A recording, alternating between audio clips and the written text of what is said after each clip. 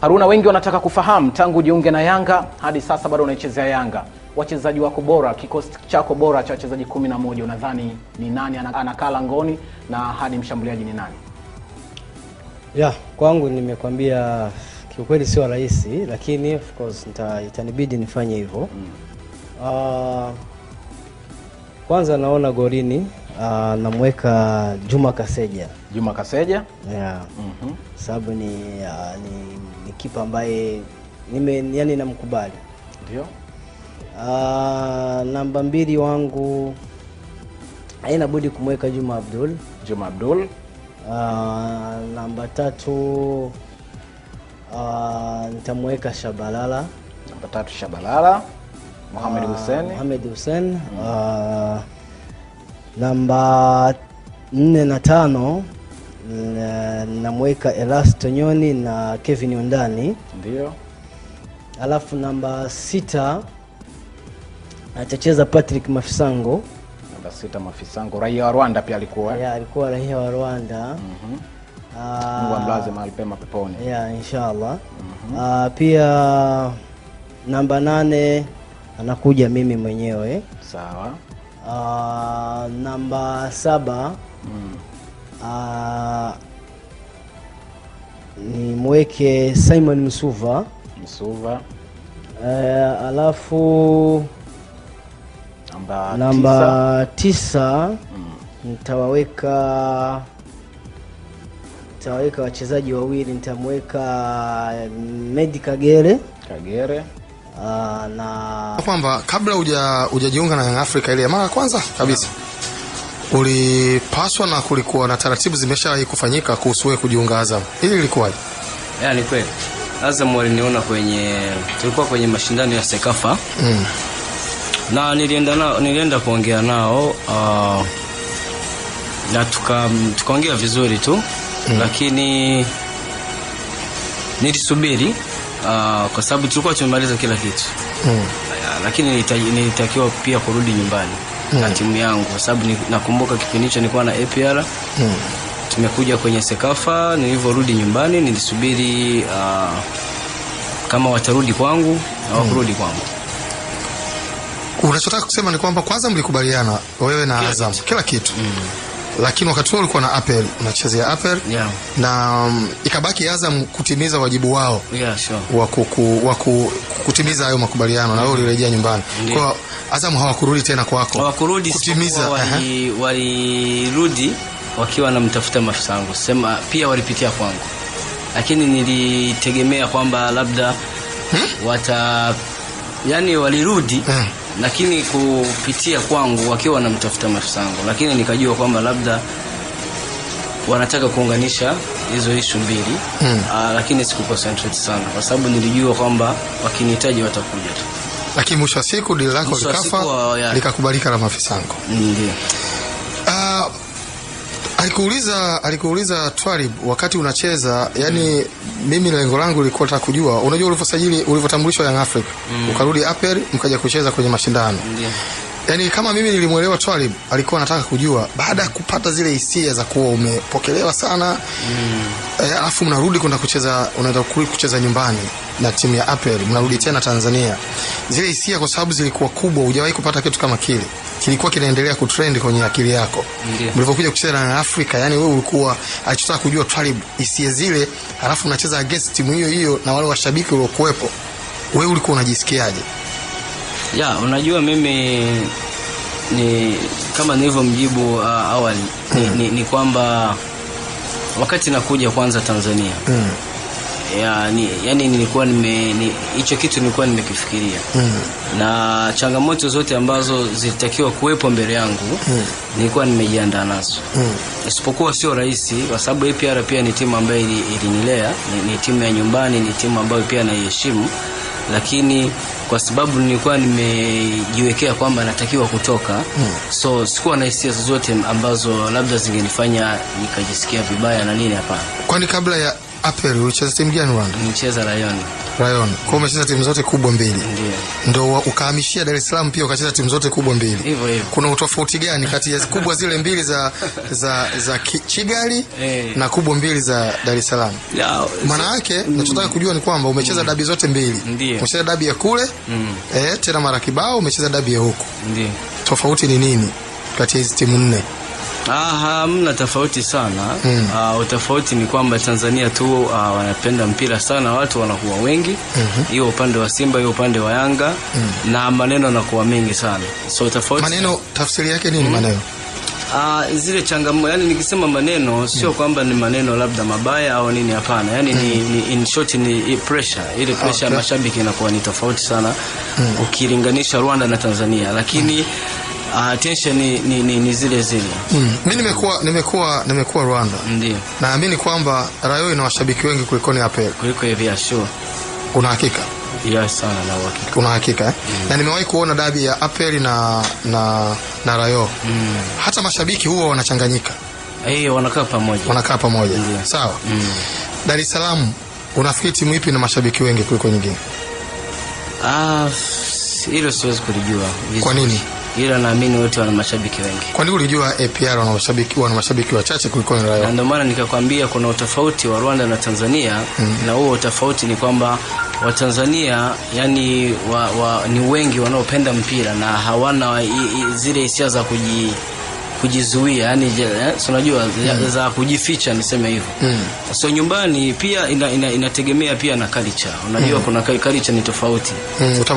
Utamaduni. Na maana kuna utamaduni wa Tanzania na Rwanda ni tofauti. Sisi hata kama nitakupa mfano mmoja, mimi mke wangu tangu nijuane naye alikuwa anaipenda Rayon. Lakini mimi nilicheza Rayon mwaka mmoja, nikahamia APR miaka 4, lakini hakuweza kuhama timu. Na nilikuwa nikienda kucheza atapiga jezi yake ya Rayon, hata kama ni APR na Rayon atakaa upande wa Rayon kwa sababu ni hisia zake. Naamini hapa Tanzania pia utofauti wa hivyo upo. Ulipofika Tanzania mke wako ulikuja naye? Ndio. Umecheza timu zote mbili, anapenda timu gani? Alikuwa anapenda zote. Lakini Haruna hapo kwa jemedari, sababu umefika Tanzania umekwenda Yanga, alipendaje zote? Ngoja nikwambie, unajua hizi timu unajua tofauti ni mmoja. Rwanda ni kwao. Sawa. Umenielewa? So kama ni kwao, ina maana lazima atakuwa na kitu ambacho anakipenda. Hapa tulihamia kikazi. Kwa hiyo huko yuko kazini kwa mzee. Yaani hapa yuko kwangu. Ikiwa njano na kijani, njano na kijani. Yeye anakuwa njano. Na nyeupe na nyekundu na nyeupe na nyekundu. Hivyo. Na ili ngoja niliweke wazi. Kuna maneno ambaye aishawahi kutokea kwamba labda mke wangu anaipenda Simba ndio kanishawishi kutoka Yanga kwenda Simba pale. Of course mimi nikipata issue lazima niongee na mke wangu. Kuna 1 2 3 kwa sababu ni familia. Yes. Na inatakiwa kuwa hivyo. Lazima nije nimwambie nimepata ofa hivi, tutaliongea kama familia, isipokuwa pia na washauri wangu ambao wengine lakini ili lazima limupitie kama mke wangu. Umenielewa?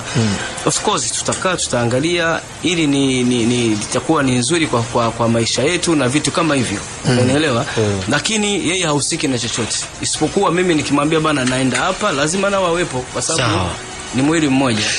Haruna, wakati unarejea Yanga kwa mara hii ya pili, mechi yako ya kwanza kabisa ilikuwa ni ya tarehe 4 mwezi Januari, ambayo ilikuwa ni dhidi ya Simba, pamoja na kucheza dabi mara nyingi sana. Unadhani hii mechi wakati unarejea kwa mara yako ya pili ilikuwa na upekee kiasi gani? Sijakuelewa vizuri. Wakati umerejea, umesajiliwa dirisha dogo, si ndio? Wakati uko kocha Charles Boniface Mkwasa. Baada ya hapo kulikuwa kuna mechi dhidi ya Simba ambayo inafuata, na ulikuwa sehemu ya kikosi cha kwanza cha Yanga. Pamoja na kucheza kwako mara nyingi dhidi ya Simba, mechi ile wakati unarejea kwa mara ya pili na unacheza dhidi ya timu yako ya zamani Simba, ilikuwa na upekee kiasi gani? Kwanza niseme kwa upande wangu ilikuwa sio rahisi, kwa sababu nakumbuka mara ya mwisho nilikuwa Simba afu nikarudi nikiwa tena upande mwingine, so ilikuwa sio rahisi. Lakini kama unavyojua mimi ni mchezaji wa mpira na nitakiwa niwepo. Of course nilikuwa na hofu moja tu ambaye si hofu ya kwamba labda nimerudi Tanzania au nakuja kuchezea hizo timu, hapana. Hofu yangu ilikuwa kwamba nilikuwa sijajiandaa, sijafanya mazoezi na vitu kama hivyo. Na isitoshe sisi ndio tulikuwa tumemaliza mzunguko wa kwanza. Tulikuwa kama na wiki moja na nusu tumemaliza mzunguko wa kwanza. So nilikuwa na hofu ya kwamba labda naweza nikacheza nikiwa siko 100%, nikiwa siko fit na vitu kama hivyo. Lakini nitumia tu huo ujuzi na kuwa hizi mechi nimezicheza muda mrefu.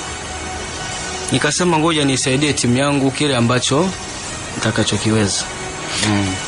Labda kuna upekee gani kwa sababu baada ya hiyo mechi au kupita muda mrefu kocha Charles Boniface Mkwasa aliondoka kuwa kama kocha mkuu akaenda kwenye majukumu mengine ya kuwa kocha msaidizi na kocha mpya pia akatangazwa mwalimu Luka akaja ndani ya timu. Unadhani haya mabadiliko kuna namna ambavyo yaliathiri Young Africans? Mabadiliko siku zote yakiwepo lazima kuna vitu vizuri ataleta na kuna vitu lazima vibaya lazima alete. Na naliongea kila siku, unajua unavyomtoa mwalimu kuleta mwalimu mwingine lazima ule anayekuja anakuja na mfumo mwingine. Ni kama wachezaji, unavyotoa wachezaji pia ukileta wachezaji wengine lazima wakopi timu na vitu kama hivyo. So kwa upande wangu of course kuna vitu ambavyo viliathiri timu, lakini sisi tuseme tu Afrika tumezoea.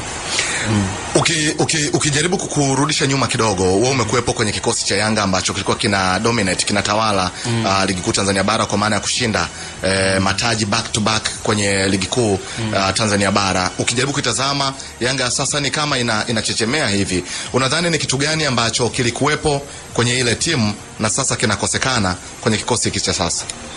Kitu ambacho mimi naona muhimu sana kilichokuwepo kipindi hicho ni kwamba baadhi ya wachezaji tulikuwa tumekaa muda mrefu pamoja. Tulikuwa tumezoeana na yani timu hata kama walikuwa wakibadilisha kocha walikuwa ukikuta wachezaji ni wale wale. Na kwa kipindi hicho sidhani kama makocha walibadilishwa sana kivile. Naweza kusema hicho ndio kitu ambacho kilikuwa kikitusaidia sana.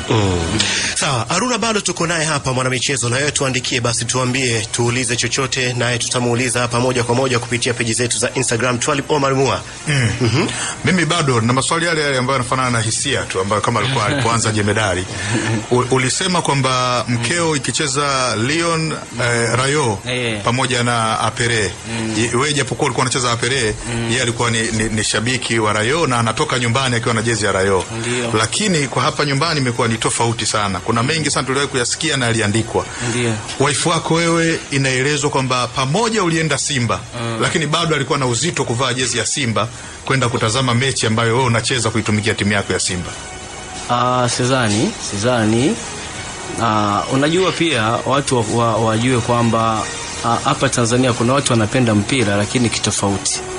Na naweza kusema labda alihofia kwamba kuna kitu ambacho kinaweza ikitokea kwake, lakini hakuhofia kuvaa jezi kwa sababu kama nilivyosema lazima yeye awe sehemu ambaye mimi nipo.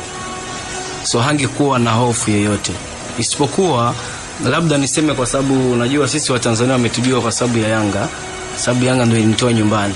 So lazima hiyo hofu itakuwepo. Tumekaa yani tulikuwa na marafiki wengi yani Tanzania ambayo naweza kusema 80% walikuwa ni fans wa Yanga. So hiyo hofu lazima iwepo, nitavaaje jezi hii niende labda unajua utaanza kutafuta tena watu wa kukaa nao, watu wapya na vitu kama hivyo. So hiyo hofu lazima iwepo, lakini hajawa na hofu yote. Okay. Kwa hiyo jezi ambayo imevaliwa mara nyingi ni jezi ya Yanga kwa mkeo. Nasema inaweza kuwa ni kweli kwa sababu pia tumecheza miaka mingi Yanga pale. Okay, sawa, hapo. Jemedari alikuuliza kuhusiana na jinsi ambavyo ulikuwa unaitumikia Rayo pamoja na Apere. Turudi kutazama uzito wa Apere ilipocheza na Yanga kwa mara ya pili. Wewe ukiwa umevaa jezi ya Yanga, wewe ndio ulimhamasisha Rashid Gumbo kurusha mpira kwenda kufunga goli la kuitoa Apere. Aliyakuwa ni timu yako ambayo umesema ilikulea.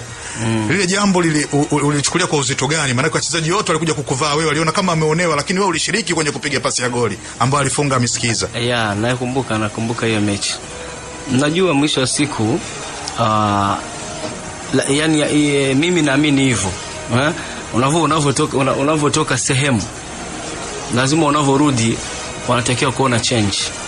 Sio umetoka ulikuwa mtu fulani alafu umerudi vile vile. So hata kipindi kile nilitaka niwaoneshe kwamba sasa hivi tuko sehemu nyingine na tunafanya kazi. Na unajua kizuri cha mpira, hata kama umekutana na baba yako, hata kama umekutana na nani, yani hisia zako ni kutaka kufanya kile ambacho ni kizuri na kumuonesha kwamba unahitaji ushindi, lakini sio kitu kingine. Sawa, Babu Cheche, Musa Jacob Mwakisu upo na ndani ya studio hapa bwana. Una yako wawili matatu nataka kujua kupitia kwa Haruna Niyonzima. Yes, ni swali langu namrejesha kwa wekundu wa Msimbazi Simba. Haruna, mwanzoni haukuwa mwenye kupata nafasi ndani ya kikosi cha Simba kutokana na majeraha na mambo mengine. Lakini moja katika mchezo ambao ulionyesha kitu tofauti ulikuwa ni Simba dhidi ya AS Vita. Yani namna ambavyo ulivyoonyesha ubunifu wako na kupelekea Simba kupata goli ambalo walifunga Kikosi Chama. Nafikiri ulianzisha wewe ule mpira katikati, then baadaye ukaenda pembeni ukauruka ule mpira, then Chama akaja akafunga.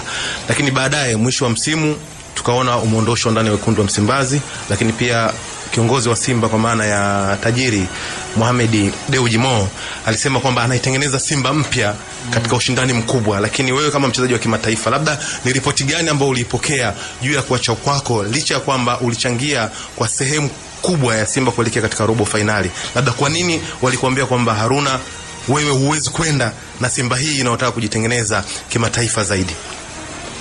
Mimi kwanza sijaachwa na Simba. Sijaachwa na Simba. Mimi nilimaliza mkataba wangu na nikarejea nyumbani. Isipokuwa mimi nalisemaga hili watu wanaona kama ni utani. Kwangu mimi kutokea na pressure ambazo najua nimekaa karibu misimu 7 kama sio 8 Tanzania. Na wakati naenda Simba, ili siliseme labda kwa ubaya, na wakati naenda Simba of course nimekutana na mambo mengi na nini, kuna vitu ambavyo havikunifurahisha na vitu kama hivyo ambavyo sio lazima kusema kwa sababu ni siri za kazi. Nilivyomaliza mkataba wangu, kwanza hakuna kiongozi ambaye niliongea naye, sababu nilikuwa nimemaliza mkataba, nikachukua familia yangu nikarudi nyumbani. Na kama unakumbuka au unaijua Instagram yangu, mimi niliandika kwamba nashukuru Simba tumeishi vizuri, nashukuru tulivyovifikia na vitu kama hivyo, lakini naona kwangu inatosha. Labda ulivyopokea, nataka nifahamu, hawakupa ripoti yoyote ya namna ambavyo ulivyoitumikia wekundu wa Msimbazi? Kwa sababu wewe ni mchezaji wa kiwango cha juu, kwa namna ambavyo mimi nakufahamu, na pia nilimsikia kama nilivyoainisha awali juu ya tajiri mwenyewe kwamba anataka kuitengeneza Simba ya kimataifa. Lakini kwa namna ambavyo umekuwa ukicheza katika soka la ushindani na haswa la kimataifa ukiwa Yanga pia, labda kwa nini hawakukupa ripoti ya uchezaji wako ndani ya wekundu wa Msimbazi kama professional player ambaye umeifanyia kitu wekundu wa Msimbazi? Je, wao walikaa kimya tu kwamba hawakuhitaji kuzungumza na wewe? Unajua, mwisho wa siku unampa ripoti mtu ambaye unataka kuendelea naye. Hilo ni la kwanza. Lakini la pili, sidhani kwamba kwa kipindi hicho nilikuwa nahitaji ripoti, kwa sababu nishamaliza mkataba. Unajua mchezaji ukimaliza mkataba una ruhusa ya kufanya chochote. So hahitaji cha ripoti wala cha nini. Kikubwa tu kitu ambacho kilinifurahisha ni kwamba nilicheza mechi chache ambazo siwezi kukua proud nazo sana, lakini pia nashukuru Mungu nilimaliza vizuri. Sawa, ukiwa unacheza Simba na Yanga, unafikiri wapi uko comfortable? Yaani unahisi ni eneo zuri kuchezea ama ni timu nzuri kuchezea? Hilo siwezi kulificha. Nimekaa Yanga kwa mafanikio makubwa, na kama nilivyosema hata hiyo Simba na Watanzania wote walinijua kwa sababu ya Yanga. So ni Yanga. Watu wanajua uwezo wako Haruna, ukiwa bora kabisa. Katika peak umecheza ukiwa Young Africa. Na alikuja Chama, Kletos, Chota Chama, mwamba wa Lusaka, Triple C, kapewa majina yote, na of course akawa anafanya vitu ambavyo watu walikuwa wanapenda kuviona. Kukawa na kama ushindani hivi. Nani ni zaidi ya mwenzie kati ya Haruna yule aliyokuwa kwenye ubora na Kletos Chota Chama? Sio, uliwahi kusikia huo ushindani? Nasikia. Uliwahi kusikia kwa watu bahati ikawa na wewe ukacheza na Chama, na mimi nataka kuamini kwamba ukiwa mwisho wa msimu wako wa mwisho wa Simba ulikuwa kwenye ubora. Wewe unafikiri ukimwangalia Chama na ukijiangalia wewe, kuna kulingana na huku tofautiana kokote? Kuna differences and similarities? Labda majibu yangu hawezi kuwaridhisha watu. Lakini Chama hawezi kuwa Haruna. Na Haruna hawezi kuwa Chama. Yani, na niseme tu ndo majibu yangu. Ndo majibu yako. Yeah, anyway, nikurudishe nyuma kidogo, nikurudishe pale kwenye swala la usajili wa mwisho kabisa. Ulisema kwamba kuna jibu umejibu hapo kwamba usingeweza kubaki Simba. Yani jinsi usajili ulivyokwenda. Lakini Musa alikuuliza swali la report. Ndiyo. Nakumbuka na kwangu mimi sitaki kuiweka report. Ni swali zuri lilikuwa, lakini sio report as such. Lakini ni kwa mfano unapokuwa kwenye mkataba. Sure. Ndani ya miezi 6 ya mwisho wewe kama mchezaji haujazungumza na timu, yani timu nyingine inaruhusiwa kuzungumza na wewe kwa sababu ya kanuni, regulations zinaruhusu. Lakini pia regulations hizo zinawafanya vilabu viweze kutoa taarifa kwa wachezaji ambao hawataki kuwasajili. Yani kwamba huwezi kwenda na mtu tu mpaka unafika naye mwisho, ndio unasema bwana mimi na wewe tena basi, na huyu mtu hana mkataba.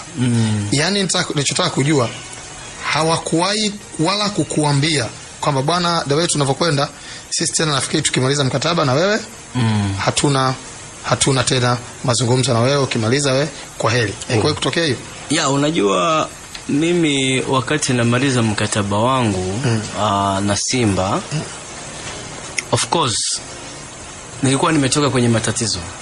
So mimi concentration yangu yote ilikuwa ni kurudi uwanjani na kuweza kuprove long wale ambaye walihisi mimi labda nimeisha au labda sina tena thamani kwao. So mambo mengine sikuweza kuyaweka sana kwenye akili yangu. Mimi kitu ambacho niliconcentrate ni kwamba ni kazi, nifanye kazi, na nilimuomba Mungu sana ili niweze kurudi kwenye kiwango changu. So hilo swala ni swala nzuri, lakini mwishoni of course mimi nilikuwa muungwana. Singetaka kuondoka bila kuaga. Umeona? So niliaga mara ya mwisho na nikaambiwa bana, lakini tulikuwa tukikufikiria na nini, umenielewa, lakini hiyo ni end of my contract. Yani hatuchezi. Umenielewa, najiandaa kurudi nyumbani. Lakini nikasema uwezo kuwa umeishi na watu ukaondoka bila kuaga. Niliwaaga, wakaanza kuleta kwamba still tuna tafakari. Unajua uweze kutafakari mchezaji mpaka anamaliza ligi. Still unatafakari. Mimi sio mchezaji wa aina hiyo. Kwa sababu hata nikitoka hapa naweza nikaenda nikacheza nyumbani na nikaridhika. Umenielewa? So nikaona isiwe tabu. Na kiukweli unajua mimi ni msema kweli siku zote. Nilikuwa pia sina hisia hizo. Na ndio maana nikasema ngoja nimalize mkataba wangu nirudi nyumbani. Na sababu nilikuwa na hisia zangu.